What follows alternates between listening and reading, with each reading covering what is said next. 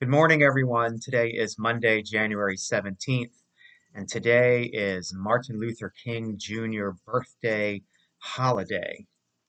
And I thought today I would let you know three of my favorite quotes from Martin Luther King Jr. um, and tell you a little bit about them.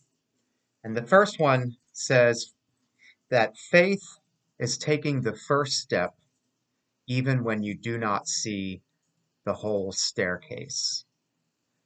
This one has meant a lot to me since I first learned about it. For faith sometimes can lead us to believe that we can do anything, that if we just profess our faith, we can do anything on our own in this world.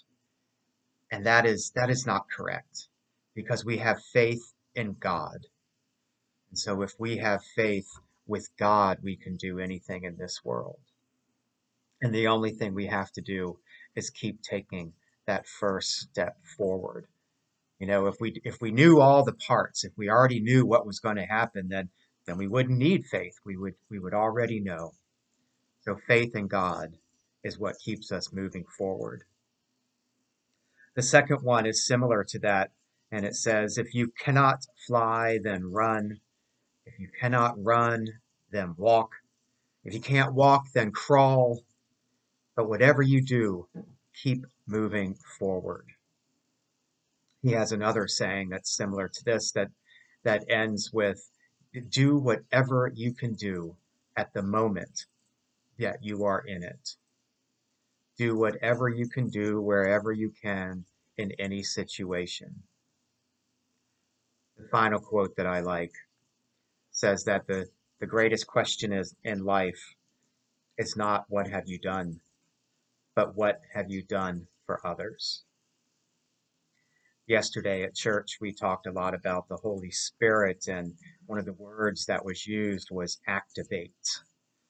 We were reading Paul's letter where he says that we all have gifts of the Spirit, and it is through that Spirit that they are activated within us.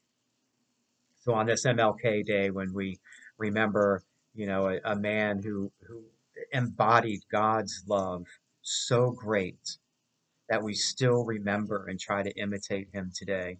Let us remember that it's the same spirit that was activated in him that is activated within us.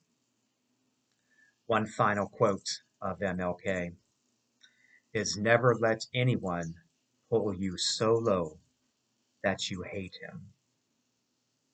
For there is no hate in God, only love.